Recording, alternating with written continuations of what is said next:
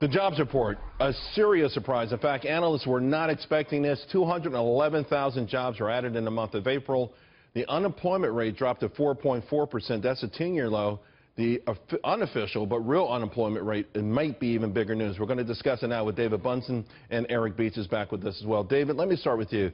It's so interesting because when the jobs numbers came out, the market was sort of not necessarily indifferent, but there was not this sort of joy that you would have expected. What do you think the confusion was, and did maybe the street realize as the session went on this was a pretty good deal?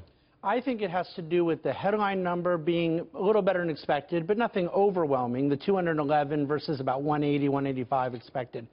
But that underemployment number at 8.6%, the lowest number since early 2007, and that's the number that matters to President Trump because that's what reflects people. He campaigned a lot about this.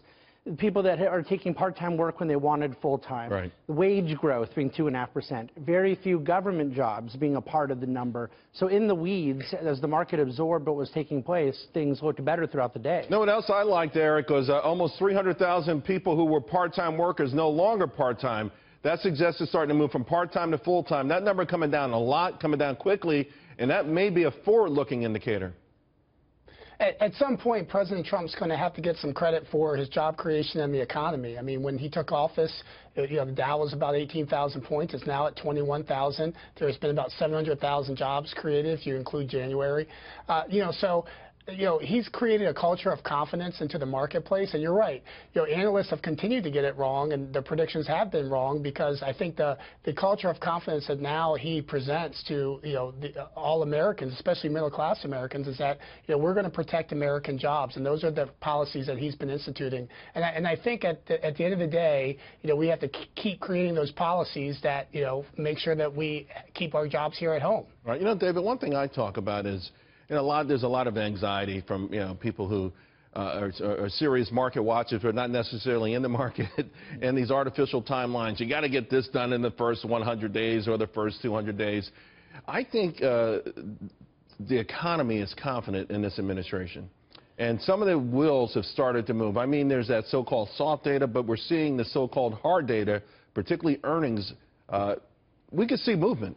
We could, and I think that whether it be consumer confidence, business confidence, or market confidence, that seems to be the case. That even when there is seemingly bad news, the first time the House was not able to get the repeal replace done, the market sort of shrugged it off. I think that ultimately, we've been talking to clients about this all year, the problem was the market got a little ahead of itself by not factoring in the political volatility that would be there. But ultimately, getting tax reform done, getting health care reform done, the people believe it's going to happen, and it is playing out in the data now with jobs. And I think throughout the rest of the year, you're going to see tremendous GDP growth.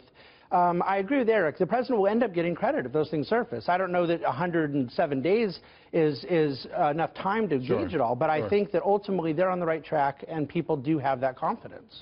Eric, is part of this also, to David's point, perhaps some confusion on who had the president's ear more, but now it seems clear, particularly on economic issues, the combination of Gary Cohn and Steven Mnuchin. I think Wall Street has a tremendous amount of confidence in those guys. When they speak with such clarity, you really believe they're going to get this done. Look, in the spirit of the NBA playoffs, they say the free throw line doesn't lie.